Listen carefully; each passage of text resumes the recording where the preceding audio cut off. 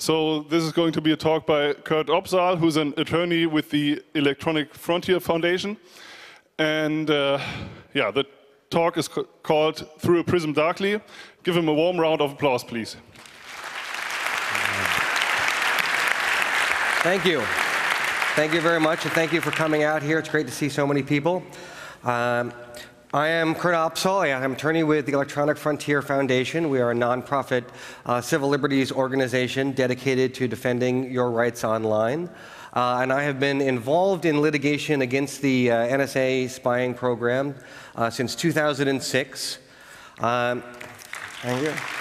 We've had and we've learned a lot over that time, some of it actually first coming out in 2005, a lot of it coming out this summer. And so we'll talk a little bit about what we know. Start out with the background, where the program originated, some of the code names, some of the spying laws that purported to enable the programs. We're going to talk about basically two types of programs, some which are purportedly authorized by law from the Foreign Intelligence Surveillance Act Amendment Act, or FISA, and the Patriot Act. And then some which are not authorized by law but are done by executive order, which is just an order from the president to go do it. And there's a particular executive order which is dealing with collecting intelligence around the world on people like you. And then finally, we'll talk about fighting back, what we can do to stop the spying. So the background, after 9/11, President Bush unleashed the full power of the NSA, unleashed the eye of Sauron to look around the world and try and find everybody all the time.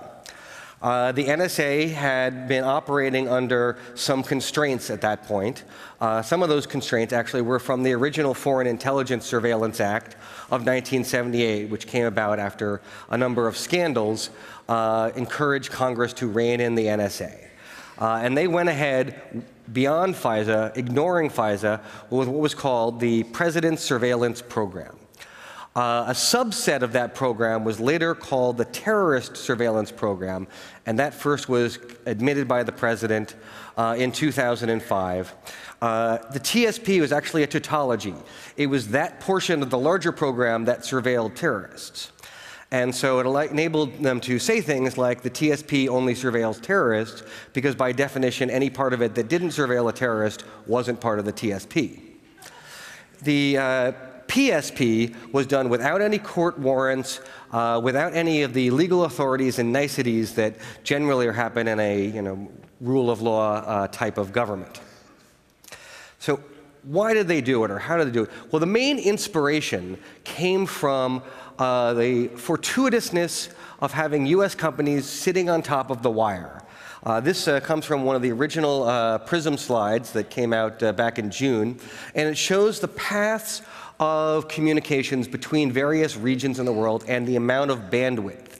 And as you can see, the very large, wide orange lines are focused on US and Canada. And what this means is that a lot of communications around the world, even if they're not going to and from the United States, even if they are going between two other regions, will likely pass through the United States, because that is the cheapest path. That is the one that is going to be the more efficient path. And that allows the companies who are sitting on the wire to look at what's going past. So they started doing this program, and they were doing it for a number of years in super secrecy, so secret, in fact, that the legal department, the general counsel of the NSA, was not allowed to see the legal reasoning behind it. Very few people within the U.S. Department of Justice were allowed to see the legal reasoning behind it. But eventually that broke down, and some of the people in the DOJ started to see the memos that explained why they thought this was legal. And there's actually a very interesting incident in 2004 where the acting attorney general got a hold of the reasoning, and there was one aspect of it that he just couldn't buy. And that was, and just sort of, this is not a civil libertarian. This is a law and order, a conservative, really ready to surveil kind of guy, but it was still too much. And it was that they had come up with a definition of acquire such that the process by which previously they didn't have it and then later they did have it was not an acquisition. And this allowed them to get the stuff without acquiring it and thus not have to worry about those laws that talked about what you had to do to acquire things. So he didn't buy it, and he refused to sign off on the president's surveillance program.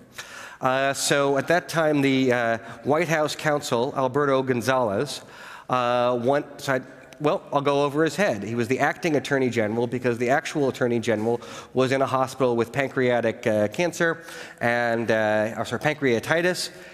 And so they raced to the hospital, and this was actually done with sirens and lights, blowing through red lights to get there first. So Gonzales was trying to get the sick attorney general to sign off it, and Comey was trying to get there to prevent that from happening. Comey did get there first. The attorney general did not sign off on it, and they threatened to resign if the program continued with this particular aspect. Eventually, the program actually stopped going under that theory, and there was a gap for a couple of months until they developed a new theory of being able to obtain the same information. And we never found out about it because people did not resign. However, about a year later, the New York Times first revealed the existence of the PSP, and they focused on content collection of content of internet communications and telephone calls.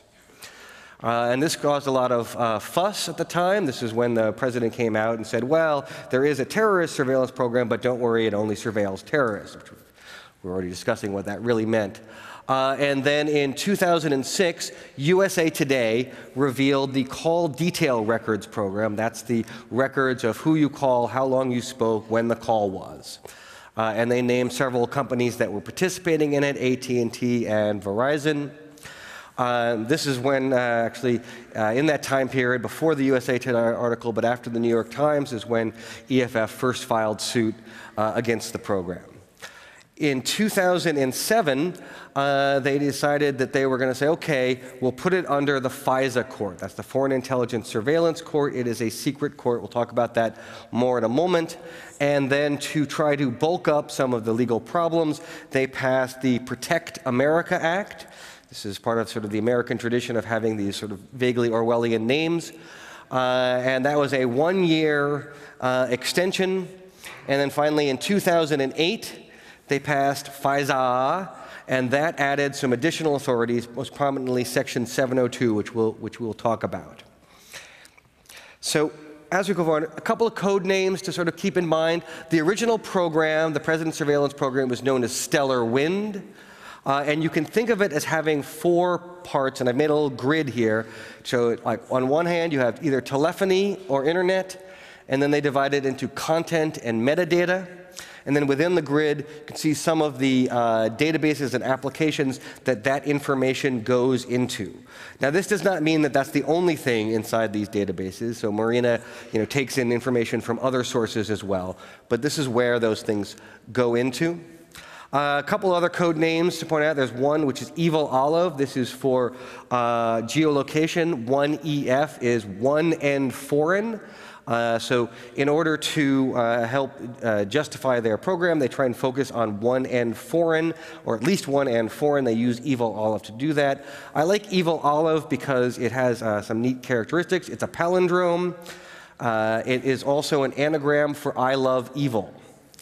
So I think there's some people there who have a sense of humor.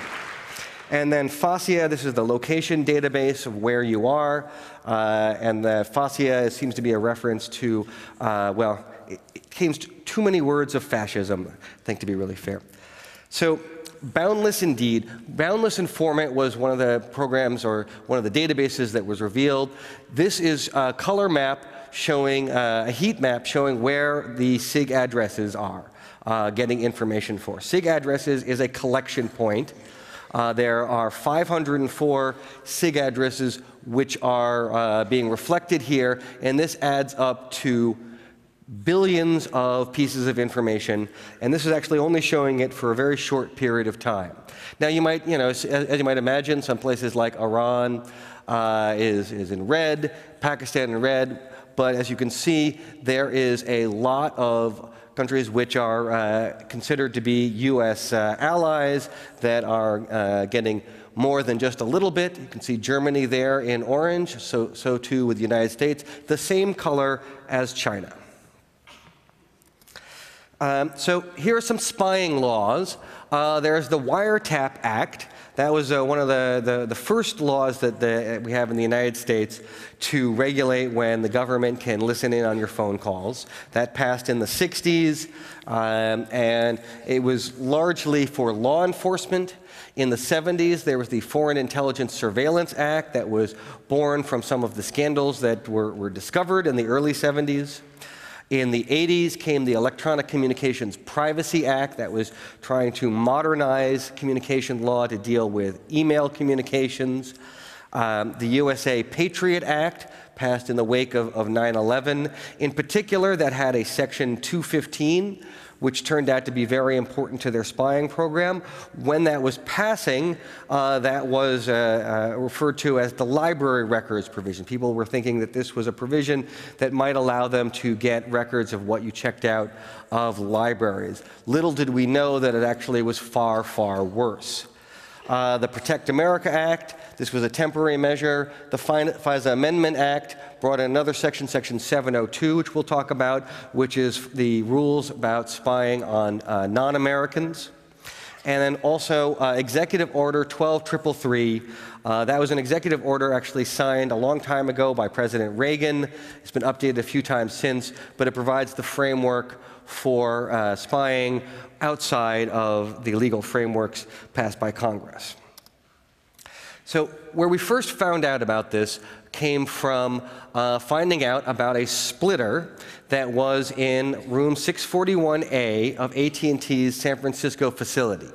Whistleblower Mark Klein came to EFF with some documents showing how the splitter was hooked up, where one copy of the light stream would go to the NSA and the other copy would go to its destination. And he even provided a photo of the room. You can see the room is, the door has no handles. It was controlled access. You had to be approved by the NSA to get access to the room. Even to the point when there was a leak and it was actually causing some damage to the rest of the facility, they couldn't get someone to go in there and fix the leak until they had gotten clearance, and it took several days to do so. This graphic explains how it works in sort of simple form. You have all the nice people at the top. Their communications go to the AT&T facilities. The splitter takes the light beam, makes two equal copies, one of which goes to 641A and the rest goes on.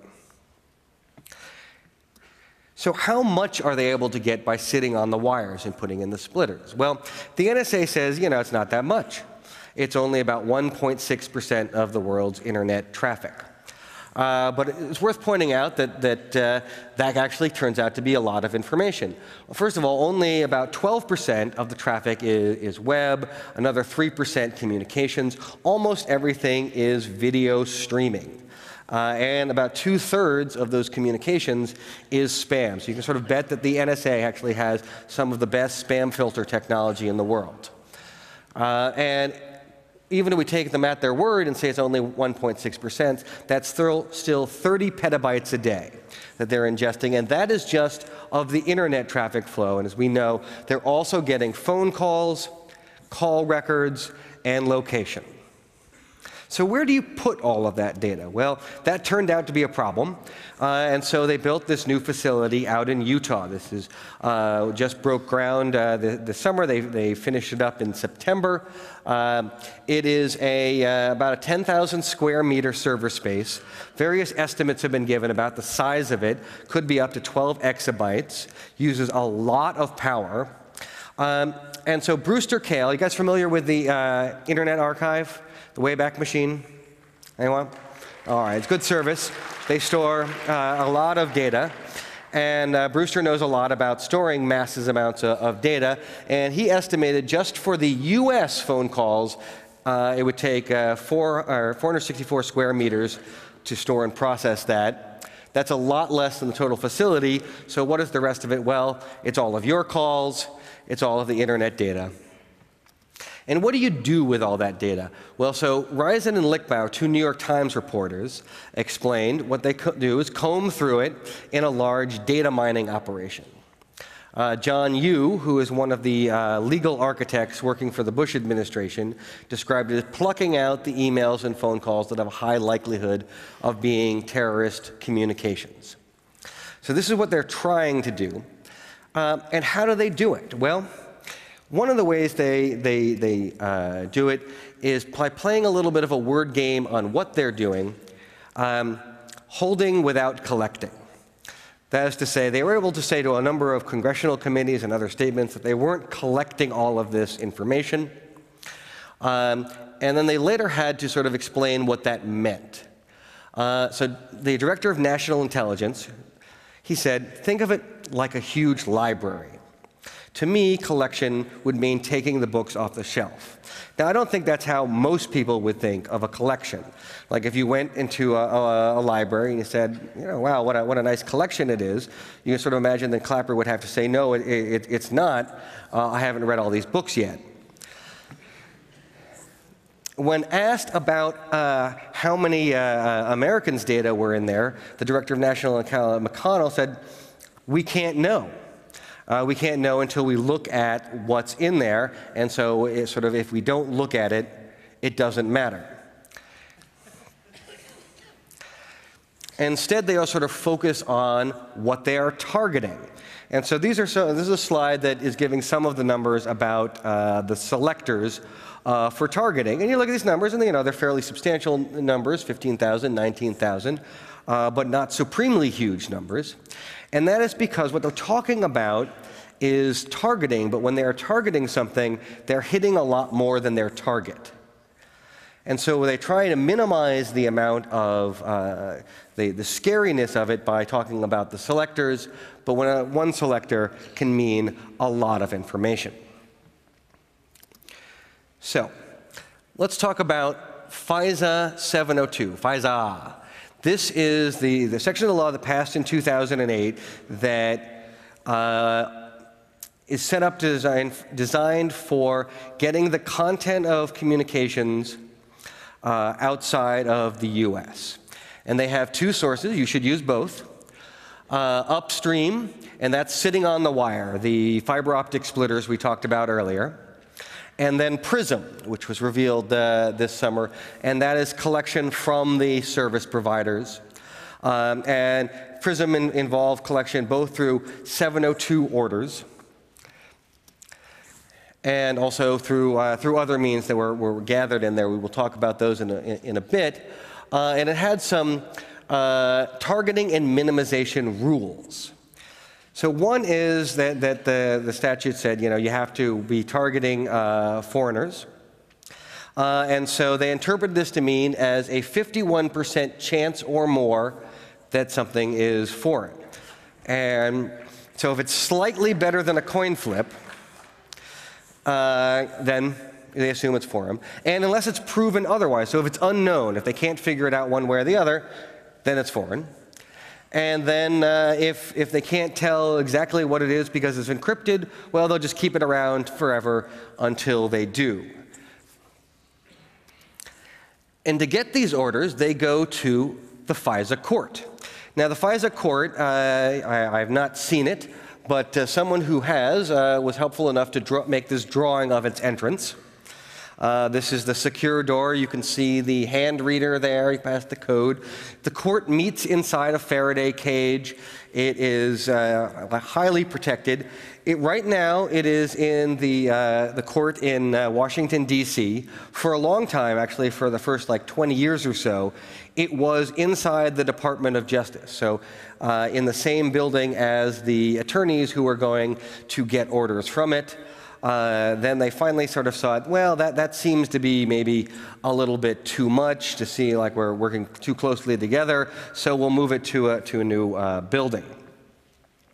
It was established under the FISA Act, and in its original idea, it was about spying on spies. So, other foreign intelligence agents, maybe diplomats, sort of the traditional notions of foreign intelligence. but its role was massively expanded, especially after 9/11. And it is now being used to do far more. And it goes in there, and it is basically a rubber stamp court. They go in there, they provide the application, they have a phenomenal approval rate. It is an ex parte court. What that means is only one side gets to argue. They only get to see what the government has to say without any counter argument, and they tend to just believe what it says. Now, after some of the revelations this summer, the FISA court felt that it was necessary to sort of explain itself, and in doing so, they said basically the court does not have the capacity to investigate issues of noncompliance. They don't know what it's doing.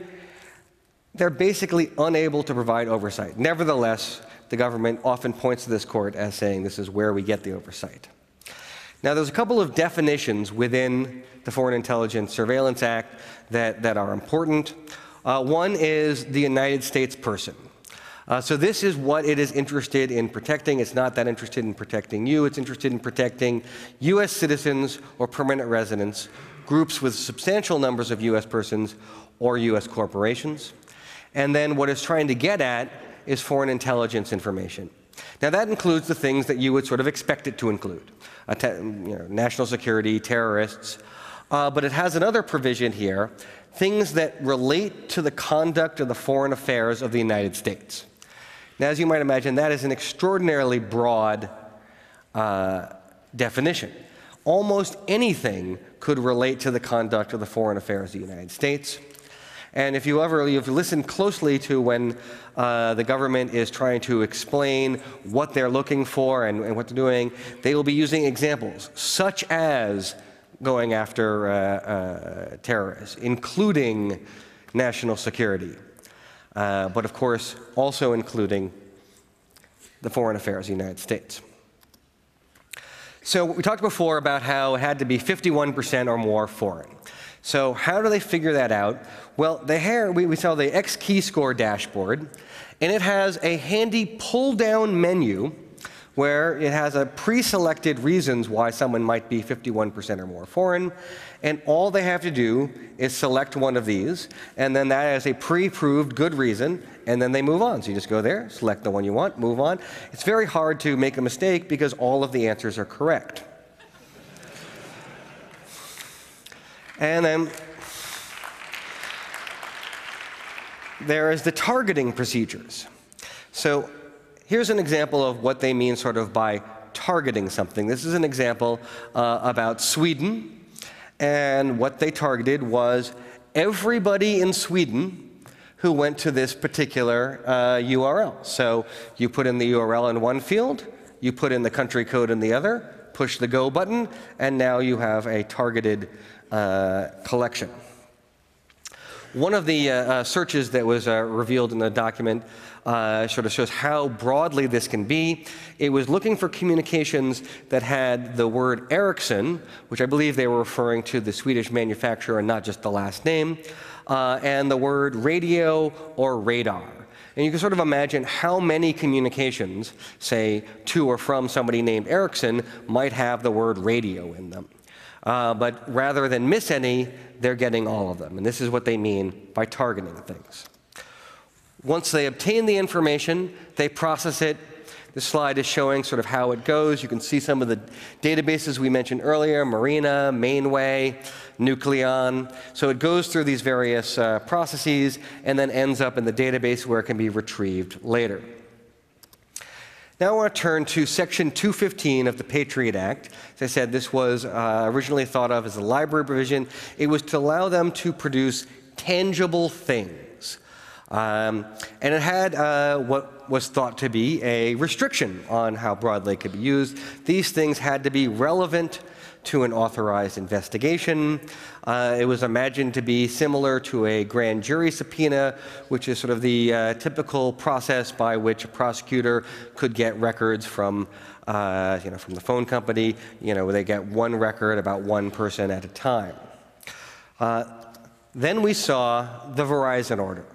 And the Verizon order showed what they meant by relevant was everything.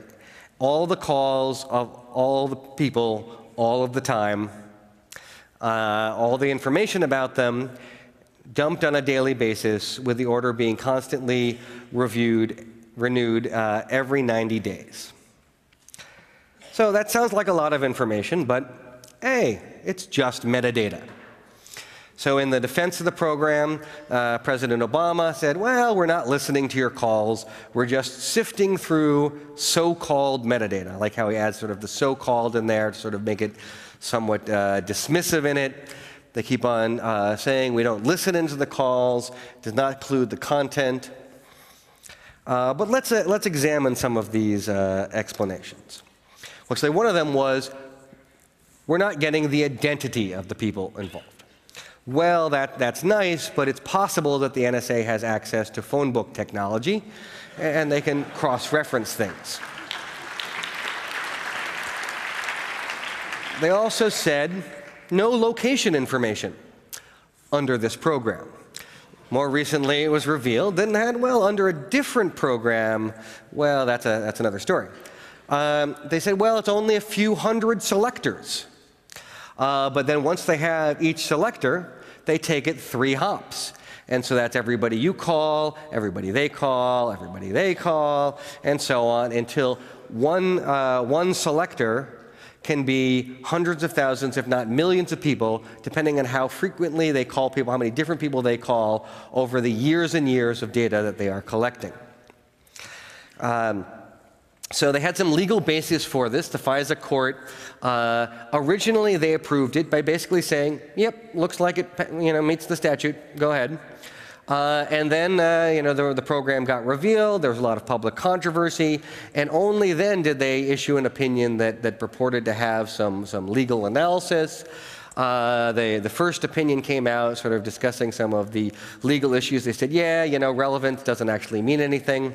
So it was okay. And then some people pointed out, well, gee, you didn't look at a Supreme Court case that had talked about US v. Jones, which is a Supreme Court case that talked about how you needed a warrant to go after people and surveil them with GPS. So then they issued another opinion trying to deal with that. This is after-the-fact justifications which they felt were necessary because of the public controversy, not a true analysis that began looking at it skeptically from the beginning.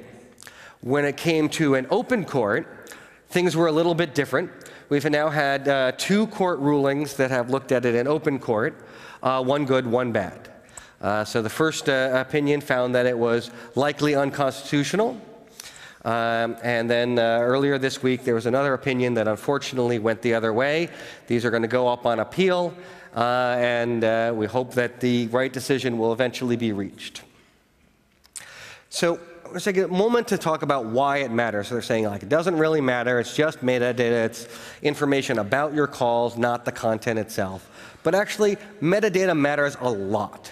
And so we have some examples here on how, well, if you just know when the call is, who you're talking to, what time, how long you spoke, you can get a great deal of information about the meaning of the communication. In fact, it may be easier to figure out what you're talking about than listening to the content. If you listen to the actual words people are speaking, they may be mumbling, there might be some static on the line, you have to sort of parse it. It's kind of a pain. But with metadata, you have some hard facts, and you can make inferences that can often tell you a lot more about the meaning of the communication than actually parsing the communications themselves. So the final authority under this 3-part system is Executive Order 12333.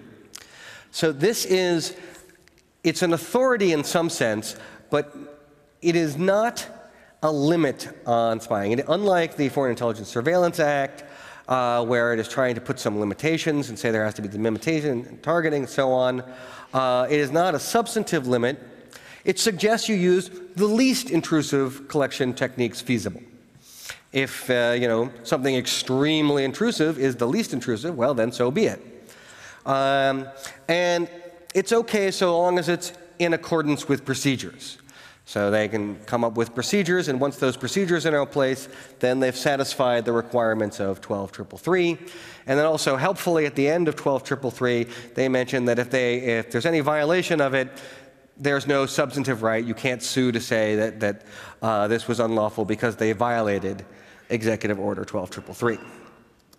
So under that authority, they do a couple things. They do some bulk operations. So we found out about some of the phone call operations, 70 million calls in France, 60 million in Spain, apparently with the assistance of the French and Spanish intelligence service. They're using this to get financial records through SWIFT. SWIFT is the cooperative owned by several thousand financial institutions. So this is getting information about your credit card transactions and what you're spending and where. But that wasn't enough, so they also needed to get some of the information from the internet providers. So we recently learned about the Muscular program. And this was going into the data links between tech company data centers. If you guys have been to several of the talks here, you've probably seen this graphic quite a bit. It's a pretty good one. They point out where the SSL is added and removed, add the little taunting smiley face. This smiley face, I think, has come back to bite them. It has been interpreted as a bit of a taunt by the companies, and the companies have responded by encrypting the links between their data center, increasing the adoption of HTTPS by default, by using strict transport security, adding forward secrecy. We recently did a survey, our Crypt the Web report, that's shown there on the slide. The green check marks are for the companies who are doing some of these things. The column on the left is for encrypting data center links. There's a lot more check marks there than even when we started the survey. Though there are some notable exceptions on there. You'll notice that all of the telecom providers, well, they have a lot of red marks and unknowns. I don't think that they're going to be pushing too hard for additional encryption. We learned about the Co-Traveler program. This is the program by which they obtain location information from a wide variety of sources. And they automate guilt by association. So if people are traveling together, hanging out together, and they don't like one of them, then they now don't like the other one. And they look at the speed and trajectory of two people's cell phone patterns, and then say, oh, they're traveling together. So given where we all are, the cell towers around here has now added a lot of new co-travelers to their database. So sorry about that, you're now part of this program. They also have started looking for disposable cell phones, which is for one of the things that many people are trying to do in order to protect themselves from surveillance. Maybe if they're a journalist, they want to talk to a source, starting using disposable cell phones. Well, they're trying to make that more difficult. They're looking for phones which are being switched on. You make a call, you switch it off. And they're looking for situations in which you've been using a phone for a while, and then you stop using it, and then a new phone connects. So if you are going to be switching to a new cell phone, don't do it at the same time. Leave the old one on for a while. If you're trying to avoid being tracked on a phone, leave the phone somewhere instead of turning it off and on again. And then they have the targeted operations. So in addition to the bulk collection, they use some of the information obtained in the bulk collection to go after specific people. We know about going after Chancellor Merkel's cell phone since before she was the chancellor, using American diplomatic buildings. They have spied on at least 35 world leaders. And it also has been revealed that this is not just for counterterrorism, not just for international espionage against adversary states, but economic spying on allies. And this comes back to the definition of foreign intelligence information, which includes anything having to do with the foreign affairs of the United States. So economic spying falls within that system. They're doing man in the middle there. They have a great slide that came out from Brazilian TV, Flying Pig. which was a program that was organizing some SSL certificates in order to basically get around SSL. They own the router, then do the attack. One thing that came out from the Flying Pig, I think if you compare that with PRISM, it suggests someone in the codename department is a fan of Pink Floyd album covers. We've also learned a bit more in the last couple of days about the tailored access operations, the DAO of NSA. This is where they are doing particular targeted operations. We've known about some of them against the Mexican president's email, OPEC, others. One of the ways in which they are targeting is using the Google Pref cookie, the advantage being that almost everybody who uses a browser at some point in time is going to encounter some Google ads, get a Google Pref cookie. It is theoretically anonymized, but it is unique enough to have it become a point of target. And then once they have a target, they use the quantum insert. This is a diagram. Actually, this is one of the ones that just came out yesterday, showing how the quantum insert method works. When your communication is going to a website, they get in the middle. They are sitting on the wire, so they're able to operate faster than the, in this case, Yahoo server, get the tainted communication back to you and direct you to the Fox Acid server. The Fox Acid server is then programmed to serve up the appropriate malware. Actually, the code name for the program that serves the malware is called the ferret cannon. So the ferret cannon shoots the malware, which is appropriate for the circumstances.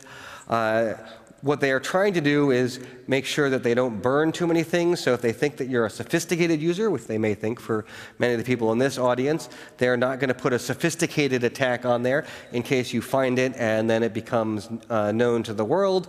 Depending on the value of the target, they may use something which is a 0-day, or they may use something which is not that important. And then bull run. This is sabotage. Inserting vulnerabilities, trying to make the crypto systems upon which we all rely become, well, worthless. Putting the pseudo in pseudo-random.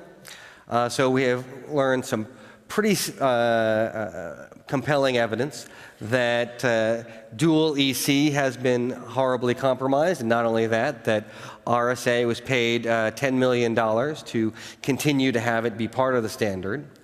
And then apparently in 2010, using the sabotage program, they were able to break through vast amounts of data. We still don't know exactly what that is, but it is, well, it's allowing them to look at things which seem to be encrypted on the wires. They've also been very interested in going after Tor. The good news here is that Tor, the fundamental security appears to be intact. They are going after the Firefox bugs that are with the Tor browser bundle using Firefox. We actually have an example of this technique that was revealed in the NSA slides being used on Freedom Host, which was using a JavaScript bug to identify people who went to .onion routers that were being hosted on Freedom Host. When they were doing this, it was rather not discriminatory. Anybody who went to Freedom Host, whether it was one of the targeted sites which were serving child porn, or if it was somebody who was using it for an opposition site, an activism site, all of them got this bug, and they were used to track them back. And I think this is a little bit dangerous. We made actually, this was the graphic at the bottom is a modification that we made of the NSA graphic to show why this matters, is that it's very hard to tell the difference between a terrorist with the Tor client installed and an activist with the Tor client installed. But it's important not to treat them the same and to realize that activists use and depend on Tor. We've also heard from the government that there hasn't been any abuse. We heard that for a while, and then an audit came out finding that there were 2,776 incidences in 1 year of unauthorized collection. And this was just in the DC and Fort Meade area, which was one of, or two of several NSA areas. Things There's one thing, this was not abuse. So somebody mistyped a country code. Instead of putting in 20 to indicate Egypt, they put in 202, which is the area code for Washington, D.C., and they got all of the communications in Washington. And this was deemed to be no big deal because it pertained to metadata, so there were no defects to report.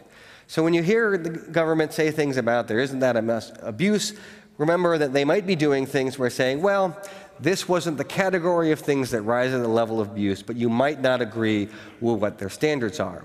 It also reveals something rather amazing about the program, that you could actually have something by making a typo between 20 and 202.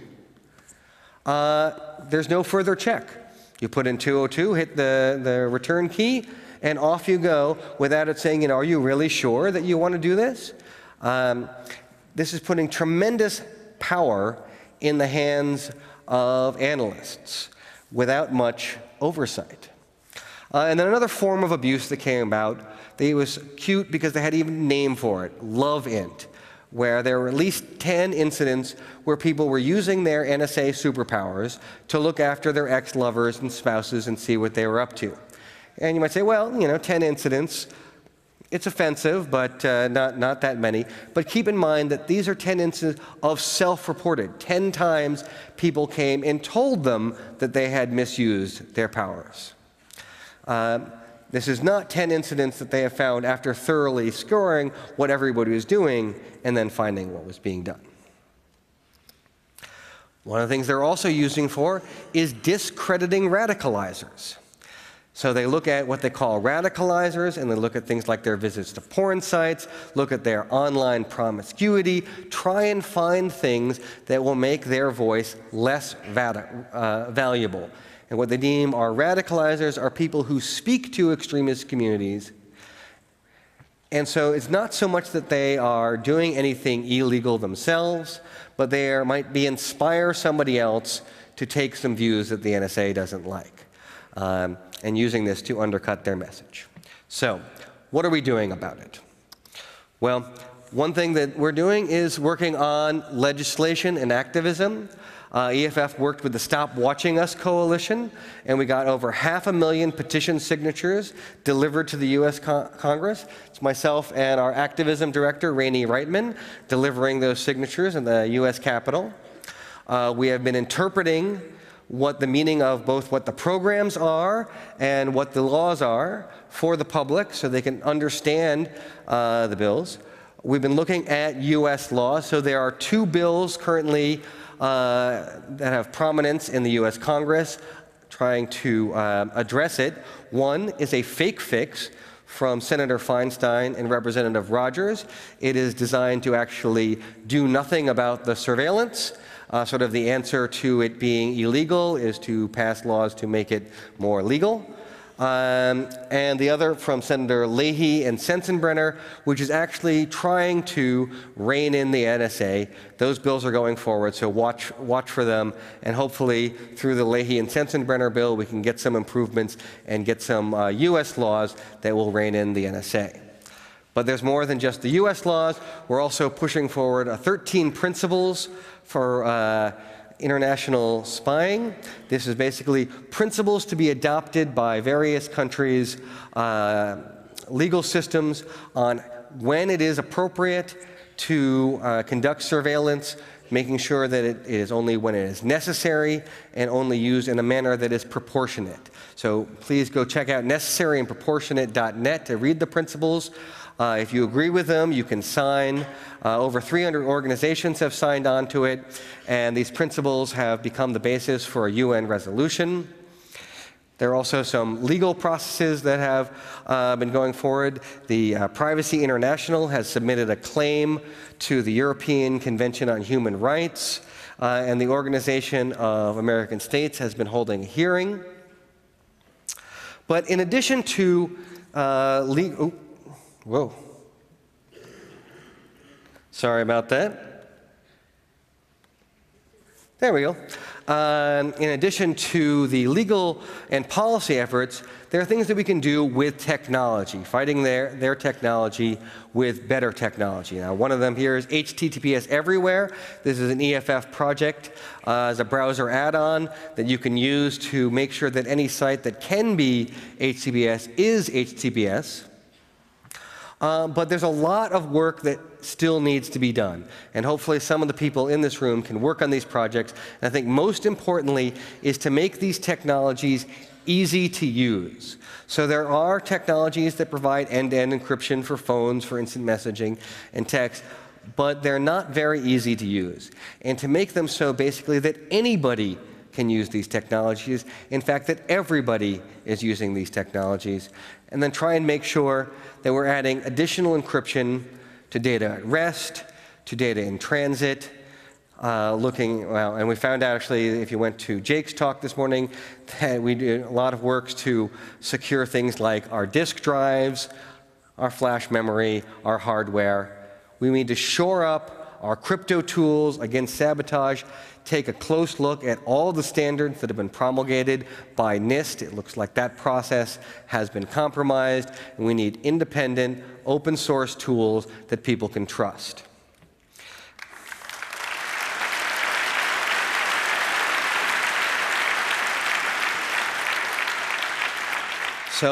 And there is a lot that you can do. You can start, and I think a lot of you are already doing this, by paying attention. There's a lot going on, a lot of information, but absorb that information, look at it, share that information. You all probably know somebody who knows a little bit about this and should probably know more. Also, vote. Make sure that your representatives know that this is very important to you, and they can put pressure on the US government to try and rein in the spying. And this is actually, we've already seen some of this. Some of the governments, including Germany, have been putting pressure on the US to stop spying as much. And, well, hopefully that the economic pressure is really what's going to do it. Diplomatic pressure is nice and I think needs to be done, but also what we're seeing is a lot of economic pressure coming from other countries where it's affecting US businesses, and that's something that Congress does listen to. Another thing that's very important to you is use all of these tools. We want it so that these encryption tools, safety tools, anonymization tools are used by everybody, not just by people who the NSA is trying to target, but that we are all using encryption all of the time. Now, some forms of encryption are becoming quite commonplace, like transport layer security, but end-to-end encryption is rare. So start using it more frequently, and get your friends to use it. And then finally, build the tools. Build the tools that are going to make a future that you would want to live in. We have a choice now of moving forward to a future which is going to be like a dystopian Philip K. Dick novel, or we can have a bright future, a future that has privacy, a future that has security. And you can build the tools to get to the future that you want. So, thank you.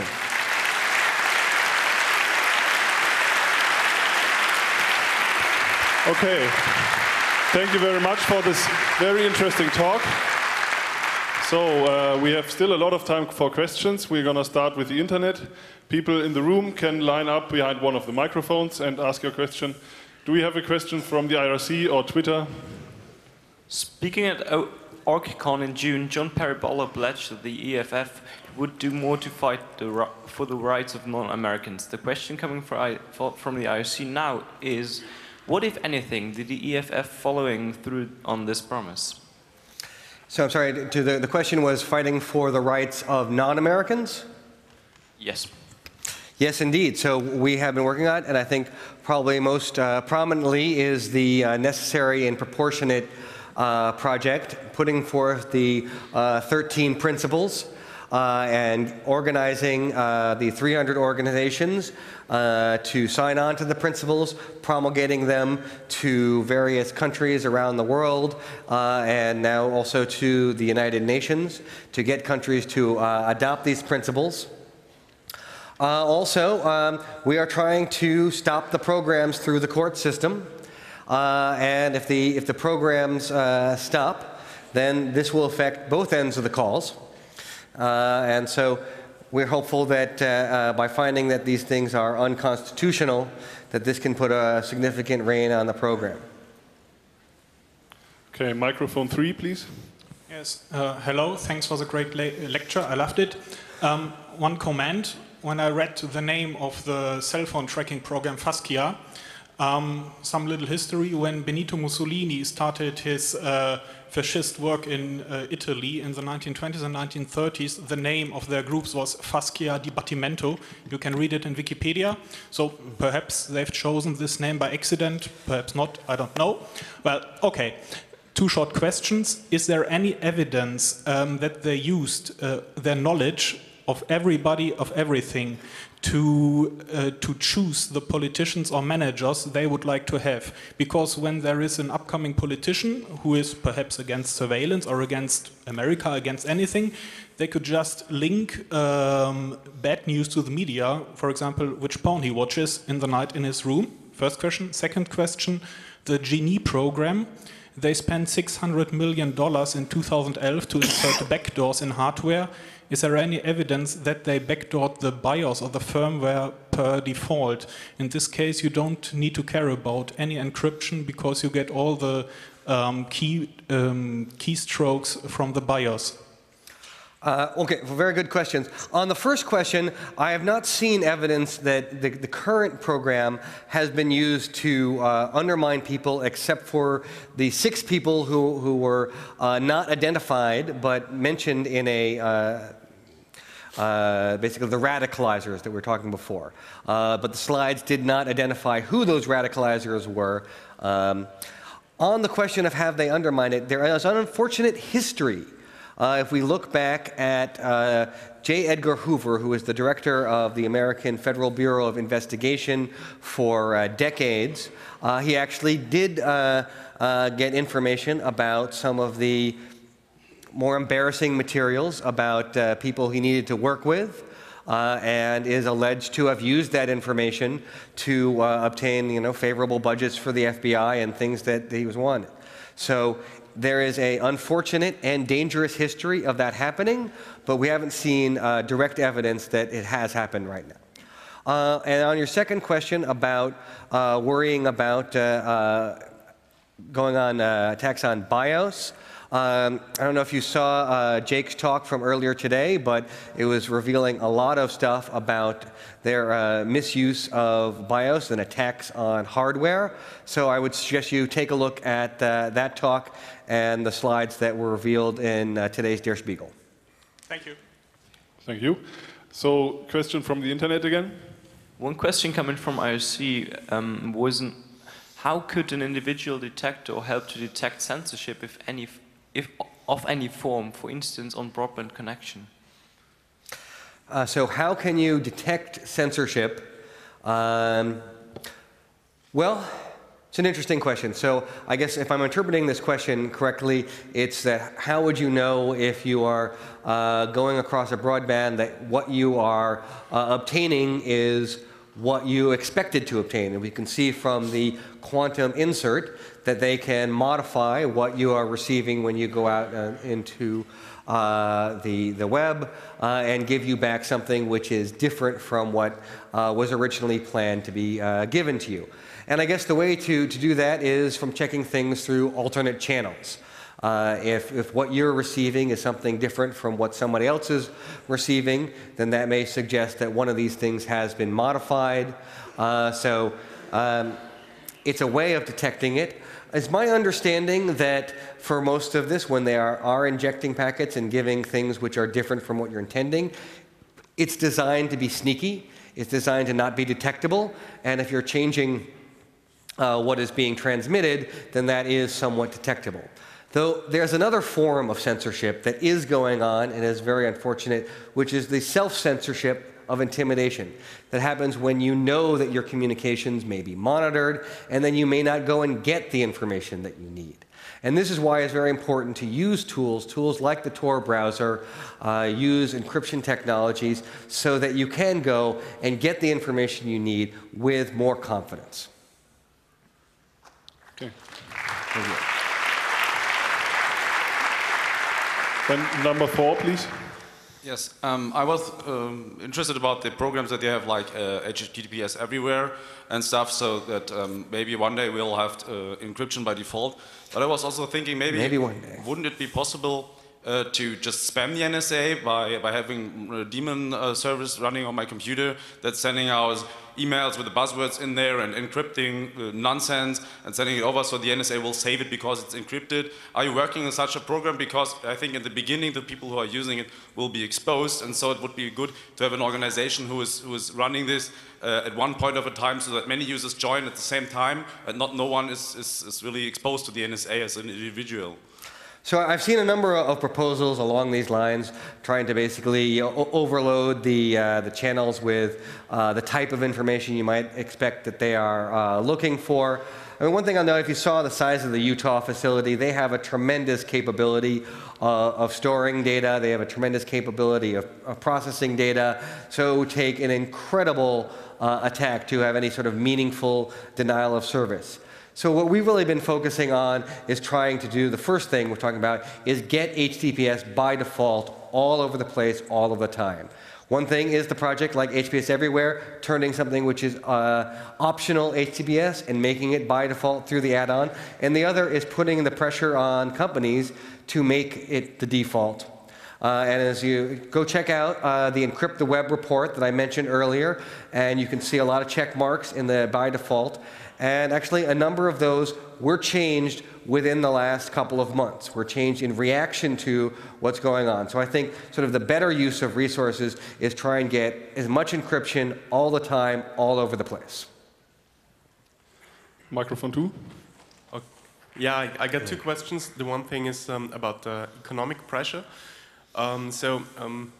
Just to clarify, what you're saying is that in reality one should, for example, exclude Windows products from all international acquisitions on information critical systems, as you should do anyway, but so that they will not be able to sell it, as an example for economic pressure.